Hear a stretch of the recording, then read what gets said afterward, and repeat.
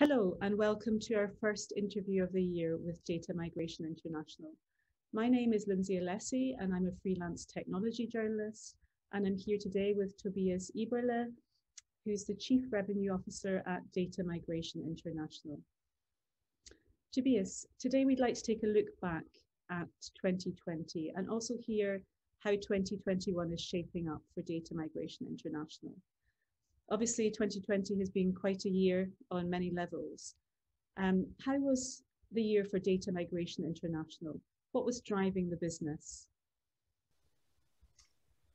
Yeah, that's a good question. So 2020 was really I would say, a very challenging a year for all of us from a business point of view, but also from a personal point of view. So the companies are really suffering with the COVID crisis at the moment, looking sometimes desperately for cost saving. But we also see other companies, they are now forcing the digital transformation very hard in order to use the crisis to get more revenue shares or expand their business in the digital format, which is at the moment, I think, the biggest challenge for most of the traditional companies, where they're coming from businesses which were in place since a long time, but now they have to change. They have to move in a digital way. And what we also see is compliance topics. They have not stopped in the crisis, so companies are really forced to meet regulations such as GDPR, and you cannot say, oh, well, I'm sorry, we are at the moment in the crisis, I don't care. So companies, they have to care, and we really see that projects coming up more and more. And this is also what makes us promising, or what is not promising for this year, because all of these activities or challenges, they have not stopped this year. In the opposite, they are more companies are more active in these areas. And don't forget the merger and acquisition area, which where we see more activities coming up in the future. Excuse me.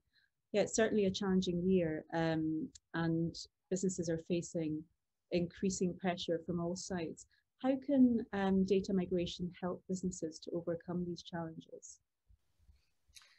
Yeah, first of all, we can, let's say, put the market into different segments. Some customers are really, as I said, desperately looking for cost savings, or in this, for those customers, we have a quite interesting offering. It's very something simple to streamline the IT legacy systems by retiring old legacy system and saving a lot of money in a very short time. That's easy to do, and you can achieve the results in a very short time.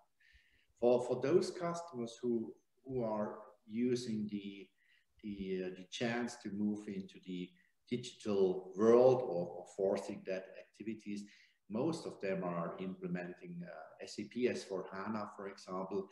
And for those customers, we can also help them to simplify the transformation into this new world by a simple separation of historical from operational data, to make those projects faster, reducing the risk, and coming up also with a lower cost at the end of the day. And last but not least, for companies who are active in the merger and acquisition business, maybe they use the opportunity to do acquisitions, or they divest a business to other companies.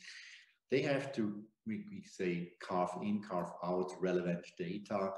And for those companies, we have also quite compelling offer to accelerate those very complex carve-in, carve-out projects, which is a hot focus also for us in the current year. And what is our overall objective is to win new logos, new customers, and increase the market share, mainly in the home markets like Germany, Switzerland, and in the US. Okay, and perhaps you can expand a little about how Data Migration International's approach is actually different from more traditional methods of decommissioning systems. Yeah, that's a good question. So, with our experience from over 24 years now, we have developed really a unique software, which is called the Information Management Platform.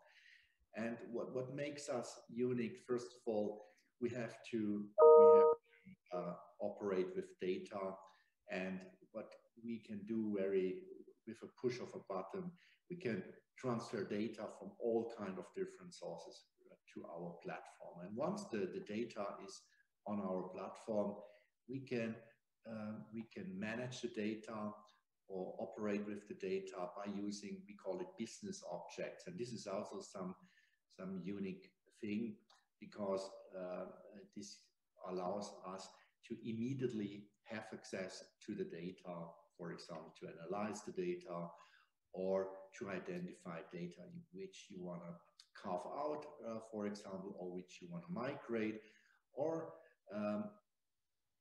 data which has to be just preserved over the next decades. No? So, and this business objects really helps to accelerate those filtering criteria, those filtering activities, and selecting the right data in a very simple way. And that helps at the end of the day to shorten project timelines significantly. Just to give you an idea, we have performed a project, a carve-out. It was a complex carve-out project, and it took us just 6 weeks. No? And so that shows very nicely how efficient we can do this. And not to forget again the GDPR challenge.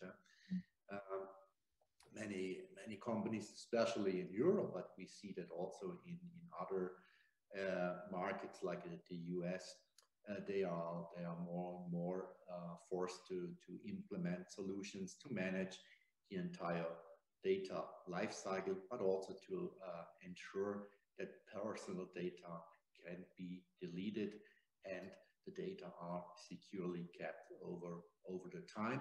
And all this comes together or comes with the CHIF's information management platform, and that makes us unique, because we have a wide range of use cases we support with a unique technology behind. I can see how this would really help to increase and accelerate the time to value for your customers. And is this the tool you're talking about, the GIVS IMP? Is this something that can be used across all industries? Yes, for sure. Yeah. So the solution or software is made really for all industries, all countries or continents. So there is no limitations.